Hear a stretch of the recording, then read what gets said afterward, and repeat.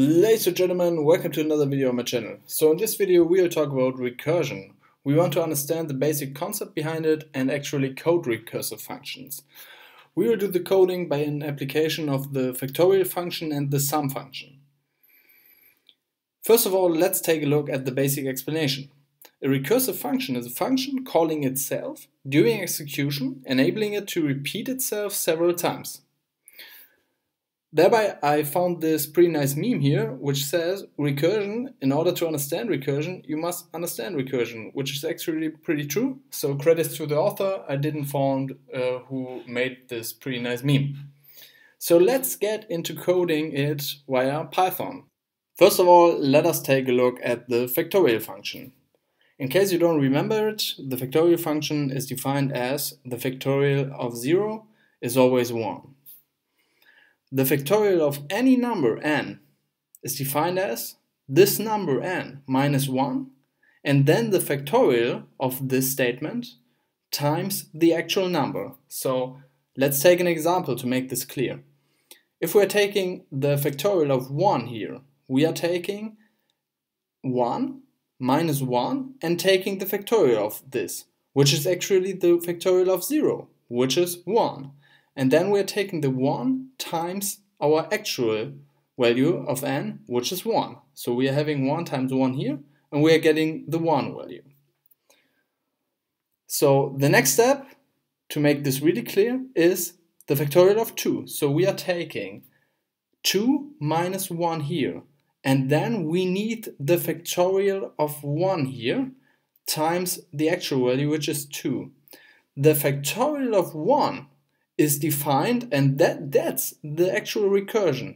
The factorial of 1 is defined here again as 1 minus 1, 0, and then we're ending up here again, which is 1. And then we're getting 1 times 2. Okay, so the factorial of 2 would be 2. So another example would be the factorial of 5 is 5 times 4 times 3 times 2 times 1. Which is actually 120. So we are always degrading by 1 in the factorial function because of this recursion. And how can we code this? Well, it's actually not that hard. Let's define the function first, which we are calling the factorial function. And now we have to define this statement here first, right? So we are saying if our n equals to 0, return me a 1, because this is clearly defined.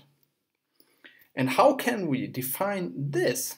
Well, we can say if this n value is not 1, so else, so for each value which is not 1, return me, and now we have to incorporate exactly this here.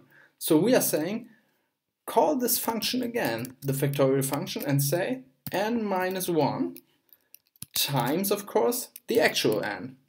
Well, and that's it. So we have defined the function. So let's test it if it's actually working. So the factorial of 0 is 1. Nice. The factorial of 1 is 1. Very, very nice. So let's take the factorial of 5 to speed it up and see if we get 120. Works perfectly. So I'm explaining it in this function again in detail to make this really clear. So let's start with the factorial of 0. What does this function do? So I'm providing n as 0 here. So this if statement is triggered here. So it says me, okay, return me a 1 for this factorial function. Finished. Now, if I'm taking the factorial of 1 here, this function is working as following. I'm taking n as 1 here, and this statement is not triggered in the first place, but this statement is. And I'm getting factorial of 1 minus 1, which is the factorial of 0. So this function is called again for the factorial of 0. Okay? So the factorial of 0 is actually 1, as we saw. So this one here would be a 1. And this one is multiplied by the actual value, which is 1. So 1 times 1 is 1. And in case you are annoyed, just skip the next 20 seconds, but we are doing it for the 2 again. So if we are doing this for the 2, we have the argument for n is 2. So if n equals to 0, is not triggered again. So this one is triggered for factorial 2 minus 1. So the factorial of 1 is called again now and skips this statement because the n is 1 now and is triggering this statement again.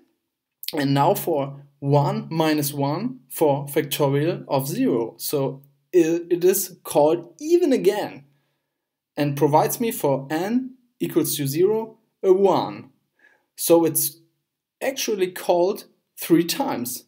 The first one for 2, the second one for 1, and the third one for 0. Okay? So let's take another function to make this even clearer. So remember the sum function, always called sigma? Well, if not, let's refresh it. So if I'm taking a sigma of, for example, 3, I'm just adding up all values until 3, starting from 0. So for the sigma of 3, I'm getting 1 plus 2 plus 3, which is actually 6. So another one would be the sigma of 5 is 1 plus 2 plus 3 plus 4 plus 5, which is actually 15. So in case you understood the factorial function, you would understand that this one is pretty similar to it, with the difference that we have a plus here. And of course we have another basic statement, which we'll code right now. So let's call this sigma. The sigma, and we are providing an argument, which is the actual number. We are saying if n equals to 0. Well, what should we have now? If n is 0, we of course should have a 0 in this case, because otherwise it wouldn't make any sense. So if we add all values up until 0, from 0 we are getting 0, right? So else, and now it's the recursion again, which we have to program. So we are saying return us the sigma function of n minus 1. And then add this one plus the actual value. So as you will see, we are doing the exact same thing as here, but we're just making this with an addition, right? So let's run this and see if I did everything right. So let's take the sigma of 0, and we are getting a 0. The sigma of 1, we're getting a 1. Let's take a sigma of 3 here, we're getting the 6, and let's finally get the sigma of 5, we're getting the 15, and sigma of 10 is 55 as far as I remember. Yeah, works perfectly. So I hope this video helped you in understanding recursive functions. Thank you very much for watching, and see you next time. Bye bye.